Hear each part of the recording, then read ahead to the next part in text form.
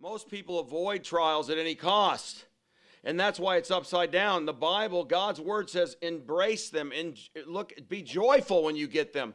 And if you can understand that everything God allows or causes is to help you grow in your faith, to help you be refined. Trials, remember I said there's two types of trials, because God just doesn't make a mistake and be asleep at the wheel, and you may have a couple trials hit your life, and it's like, God, are you paying attention? Do you know this hit me?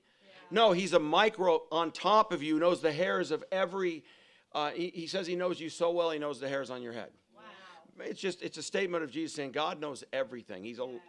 And everything he does is out of love, but discipline has to come out of love, because he wants us to be holy. If you're not continuing to strive to be holy, you're going to miss the grace of God. That means growing in the Lord. You don't earn your salvation, but you understand that God expects us to live out our faith, follow Jesus, and really be humble and acknowledge our sins and continue to let them refinedly change us when we repent. Yes.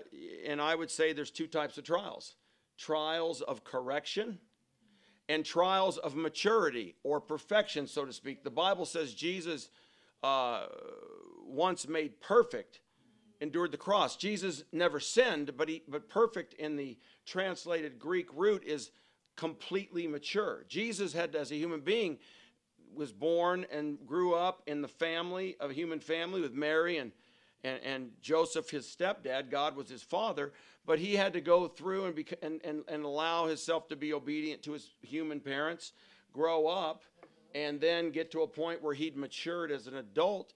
And then he continued to teach and grow in prayer and obedience, and he suffered, but he did it himself. And we need to grow in our maturity. Amen. So trials of correction is, what is God trying to do in getting your attention when a challenge comes? Maybe he's trying to help you see that the same fear of or anxiety or things that trigger you haven't learned yet. So he's not trying to punish you. He's trying to correct you and help you finally get to the point where God's going to take care of you. For instance, many of us may have fear of trusting God in our finances. Yeah. Well, he's going to keep coming around, and like that woman, she got a $5,000 check. Wow. He's not saying he's going to do that to everybody, but that woman, that sister that trusted God, and God just has a funny way of finally saying, you're getting it. Yeah. You're getting it. Put me first in everything.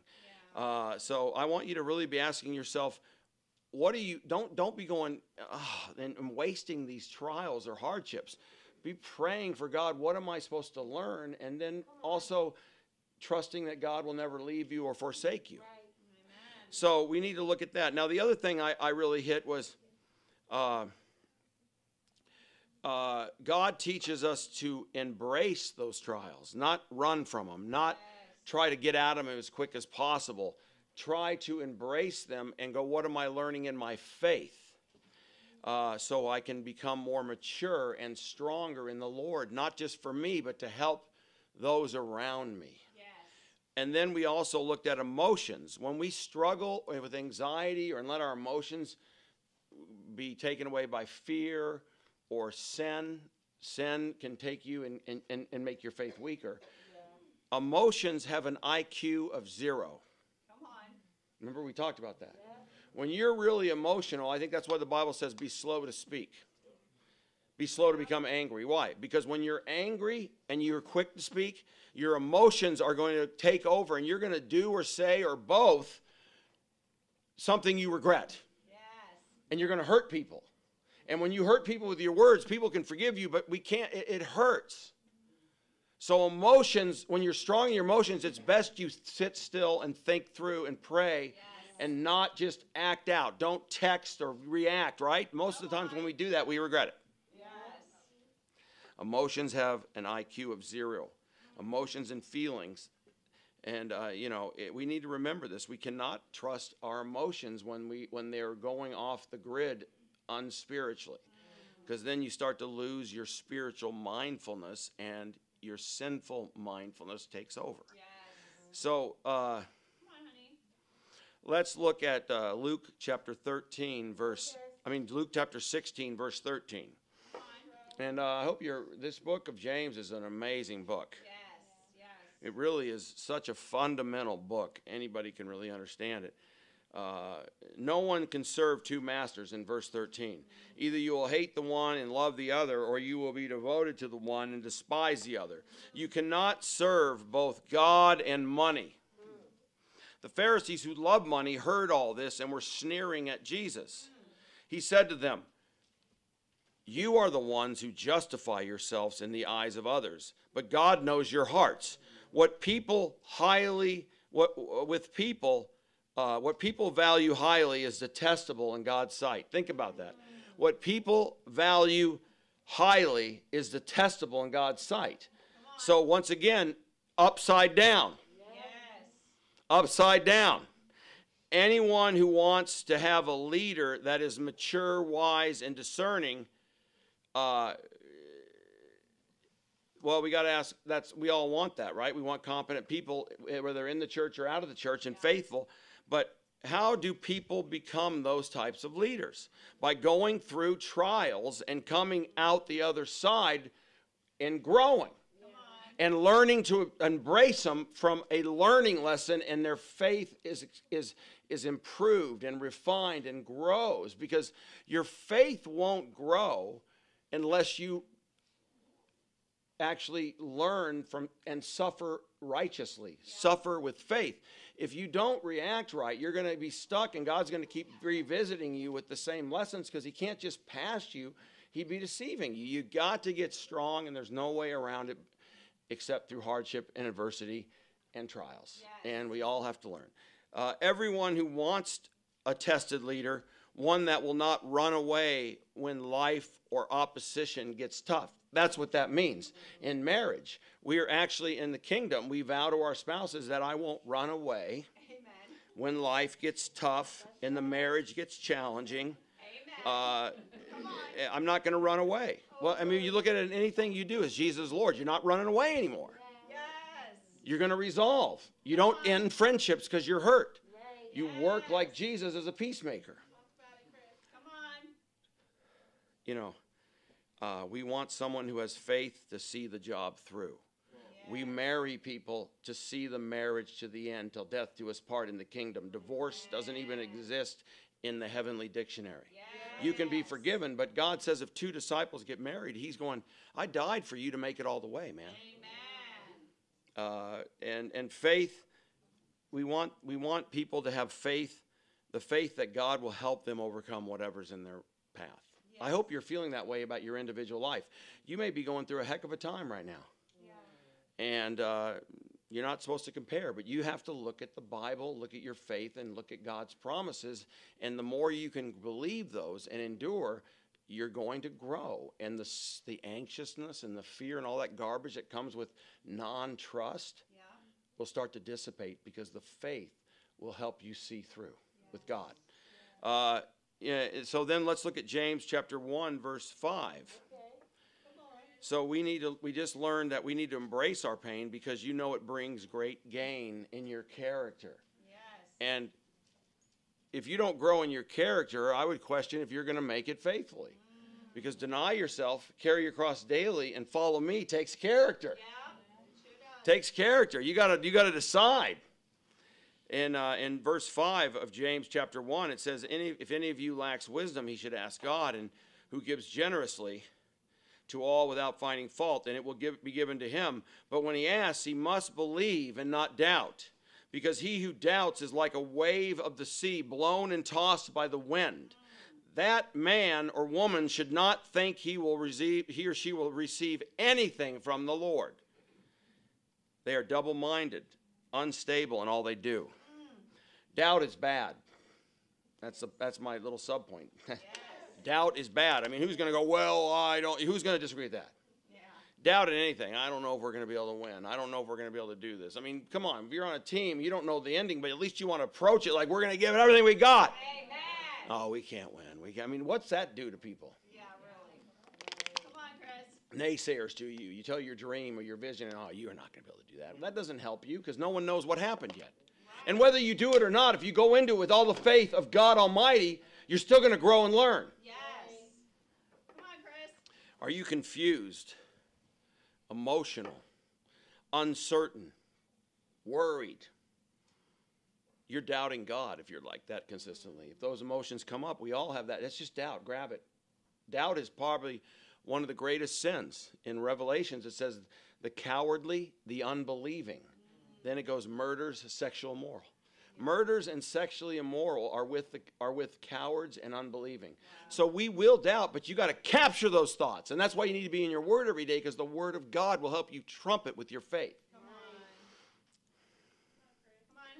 Because if you're doubting yourself and your decisions, you're like being blown back and forth. The Bible says you're double-minded. That's not good. Wow. What I really love about this verse is how it describes God as generous. No matter where you're at spiritually, he says, without finding fault. So you're hurting yourself, but he's not. He's still generous. You notice that? It says here, when you ask, when he asks, you must believe and not doubt, because before that, in verse 5, it says, if any of you lacks wisdom, he should ask God, who gives generously to all without finding fault. But he says, now, if you're going to go the way of doubt and struggle, then it's not God's problem. He's already told you the truth. See, God's laid us the truth out in the Bible. He doesn't keep coming back going, come on, believe me. Yeah. It's already there. You are struggling with what God's word says. Come on. And we're all fragile, don't get me wrong, but you got to grasp it, because if you don't grow in that, you're going to be tossed back and forth emotionally. Yeah. You're not going to enjoy your life as a disciple. You're going to have like one foot in the kingdom and one foot out, and you're going to be miserable both ways. Come on. It's either all in or all out with God. I mean, he's going to put up and give you grace, but you're not going to be happy yourself. Come on. Did my voice just go self? What the heck caused that? Travis, can you get a psychological analysis on me later? All right. Puberty? All right, that's great. I'm going to the second wave of puberty's coming. Hi, how you doing? Well, I'm learning to walk again, so maybe I am going through my childhood. Come on, Chris. Awesome. Bring it. So, God says the Bible talks about over and over how generous God is. You can't outgive God. He's so generous with grace. Though he is poor for our sake, though he's rich for our sake, he became poor. And he's just saying, I'm here. And the Bible uses words like this. He lavished his love on us in Ephesians. Lavished. That's a word we don't use a lot, but lavished his love. He's just so love. He loves us so much, each one of you. And so the time we doubt the most is when we are in sin. Yeah. Or just have come out of sin. Or when we're weak or unspiritual. The time we feel like God will not want to be there for us, God says otherwise. Yeah. I'm here no matter what. It's your sin that hurts you. When you sin, even when you repent, your faith is weaker. Yeah. So you take hits. God forgives you, but your faith is weaker. Yeah. It's not just a magic wand, right? You get married. You're not just like, okay, now it should be natural. No, you need to decide daily to love with agape love. As Christians, we need to decide to love people with the self-sacrificial love, not feelings, not going, I click with you. No, we're going to love the exact opposite, the strangers in our lives, the people that completely, if before we became Christians, we wouldn't have anything to do with, or vice versa. Right. Because God squeezes out the prejudice, the arrogance, the self-righteousness, right? Yeah. And then we realize we're no better than anybody. No. Who am I? Come on, Chris. Challenge for you. Yes. Pray for your family. Pray for your career. Pray for your health.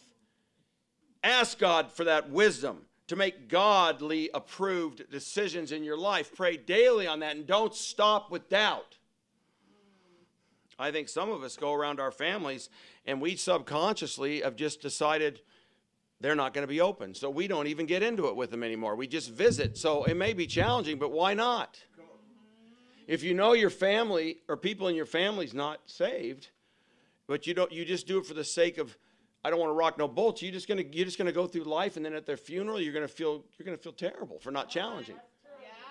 You know, once you can understand someone's life, you got to be able to get into it, not be harsh, not be mean, but you got to ask questions and not be willing to be afraid of the uncomfortableness that comes with it. Now, you're not going to force it if they don't want you, but at least you should share your life and share what God did for you, and even go, I'm shocked what I learned in the Bible. I never knew this. Can I show you? Come on. But you got to be willing to get into it. Sometime in your life. You got to pray for wisdom, because otherwise it's just, I don't want no rocked boats. I've done it. I got it. Every family member of mine knows. And only one has come through.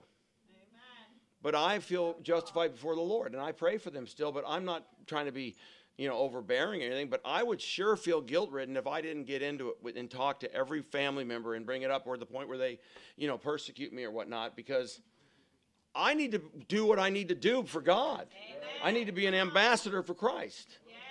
Not because I know anything. I'm no better than anybody, but I found the truth. Why wouldn't you want to go, whoa? See, the Bible, everything in the Word of God is upside down, especially people in the world mostly think they're fine. So they get threatened when you bring up the Scriptures with them because they just can't believe someone, especially a sibling or a son or a daughter, they bailed you out and helped you when you grew up. And now you're telling me you got it figured out. It's pride. Verse 9. Come on, Chris. James 1:9. The brother in humble circumstances ought to take pride in his high position, but the one who is rich should take pride in this low position, because he will pass away like a wildflower. For the sun rises with scorching heat and withers the plant. Its blossoms falls, and its beauty is destroyed. In the same way, the rich man will fade away even while he goes about his business. See, the world says, get rich. Right. Be rich. Rich is good. The Bible says if you're rich, you better really be focused spiritually. Because it doesn't condemn being rich, but it very much says it's very challenging. Jesus says it's very hard for a rich man or woman to make it into heaven. It doesn't say it's sin. Come on. It's just, whoa, something happens with status, money, and fame. It takes a great maturity. That's why you should be taking those trials, man, and really going, is this a maturity trial? Because you get to a point where when you are blessed, you stay so sold out to God, and then you use your status and generosity to just have more influence for Christ. Yeah. See what I'm saying? Yeah. Come on, Chris. God says, poor. You who need wealth, God says that you should be poor. You should learn to live on just God. Because those who need wealth to be happy and content will be disappointed. And that's what he means by the rich. He goes, you don't even understand. You're fired up and you're going to wither away even while you're still going, because if you're trusting in money, it's so uncertain. And your joy will sure go up and down like a meter on your finances, because people get rich and then lose their money. And it's just crazy. Yeah. So why it is important to save and have a budget and be successful, don't let it be a heart issue. The Bible says where your treasure is, your heart is, and the kingdom of God needs to be your treasure. The Bible says, the poor man finds out that he does not need wealth and comfort for happiness. The man who has time free from distraction to focus on the relationship with God and people is happy. The person who's stressing and having to work so much to keep their lifestyle, it's like, what does a man gain if he gains the whole world? Why would you got to look at, like, what kind of life do I want to have? Do I want to work most of my hours of the 160 hours of a week? I mean, you may need to crank it. I had a company one time when it started, and I had to crank 12 hours a day for a while. But I was a disciple. I wasn't in the ministry. But I got it running eventually where I ain't doing this like this. And I got it running because I'm not staying in a job that calls me to a responsibility but doesn't allow me to be a fired up, sold out disciple more than just making meetings of the body or barely be able to make it. That's not what God calls us to live. Come on. Look in Luke 6:20. Awesome. Come on, Chris. It said, looking at his disciples, blessed are you who are poor, for yours is the kingdom of God. If you cannot be happy without money, possessions, and material things, how are you going to be happy in heaven, where there are none of those things? I'll say it again. If you cannot be happy without money, possessions, and material things, how are you going to be happy in heaven, where there are none of those things? Now, don't take the extreme. Don't walk out here going, Chris said you don't need to work and be fired up and shoot for success and try to take it to a higher level and want to go after it. But it shouldn't be just, I want to make money. Right. If that comes with your dreams, praise God, but be generous. Yes. help God save souls with it. So be successful. If you're not shooting for the stars, then you're being mediocre and lackluster. The Bible says, just as you excel in everything, faith, speech, life, and the grace of giving. So God wants us to be the best we can with everything. Amen. It's not about measurement. It's not about comparing with each other. Yes. Compare, despair. Yes. So embrace hard times financially as a privilege. God's teaching you something. Amen. Now, you got to look at this. Either it's correction, and maybe your life in the past, you squandered it, you made stupid decisions. We all do. Yep. But just be humble and dig out. Right. Takes sometimes years. Just dig out. Amen. And then ask yourself, do you need that level of car? No one's going to tell you, but ask yourself, is it wise? Is it going to push me? Do I want that car payment? Do I want that phone payment? Do I want this or that? I mean, you know, the world, society in our world has made it available.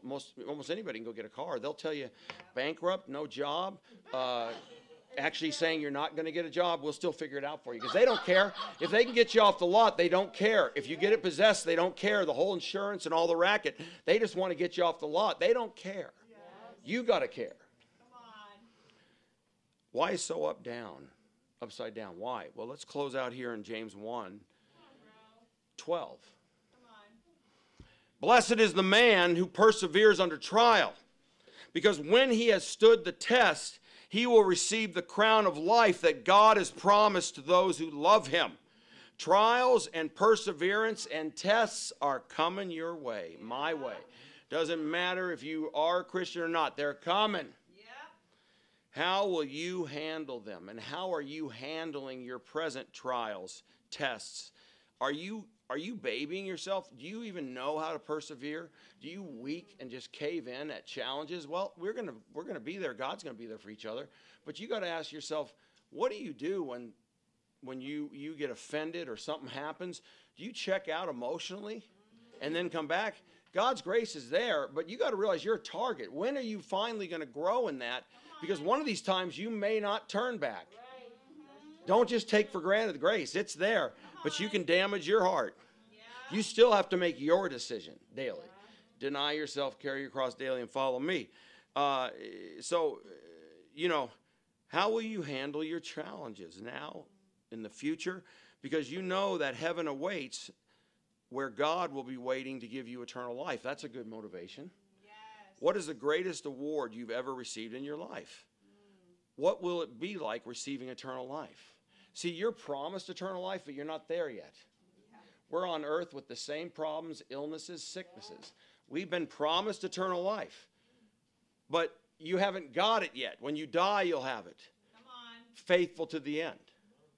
Your faith is what saves you in the blood of Christ, not just at that moment, as you continue to show and prove your faith genuine. You're not earning it, but your faith in Christ and living day to day, making that decision to repent, to grow, either way. You just need to continue to persevere. So I wonder if we will compare trials, if we compare trials with the early Christians who were burned at the stake or flogged like Paul, people with those kind of trials, how do we match up? Or are we kind of babying ourselves? And I'm not the judging here. I'm just saying, how tough are you? Come on. And you always can find out when something's happening, how you're handling it. If you handle it, cry, get open with people, pray. Emotions come, grab them, but you just get out there emotionally and depressed and pull back and get over that. Grow out of that. You're a target. You're weak. Grow out of it. Amen. Or you're just going to be a target. Yeah. You're not happy when you do that, so grab God and go, this time I'm going to be stronger. Amen. Come on. Polycarp is recorded as saying on the day of his death, he was a martyr, one of the first recorded martyrs, 86 years I served him, and he has done me no wrong. How then can I blaspheme my King and Savior? You threaten me with burning me to the stake, which will burn only for a little while. I'll be dead quickly. And after that little while, and I'm dead, you don't understand how ignorant you are of the fire of everlasting punishment that is prepared for those who don't repent. Polycarp was burned at the stake and was pierced with a spear for refusing to burn incense to the Roman emperor. That means making him Lord, not Jesus. On his farewell, he said, I bless you, Father, for judging me worthy of this hour, so that in the company of the martyrs I may share the cup of Christ. Jesus said, Father, may this cup be taken from me. He wasn't saying, he was saying, is there another way? You can be honest with God when you're struggling. But he says, God, Father, if this is your will, I'm going to do it. And he did drink that cup of trial. The trial of being tortured, beaten, hung on a cross, and then he got to raise something dead. But he had to make the decision as a human being to push through, and God. We must look at things through God's eyes. It's not about the here and now, but the later and the future. Embrace your future, and you'll act much calmer and cooler, because it's not about you and me once we're saved. It's a bigger picture. It's about the movement of God. Everybody is doing their part, and no one in heaven's going to look back and go, gosh, I wish I didn't give that much. You'll probably go, what was wrong with my heart at certain times where I was not giving the way I should have, what Jesus did for me? And this isn't a guilt trip. This is just get your heart focused off yourself and realize Jesus is Lord and Savior, and to God be the glory.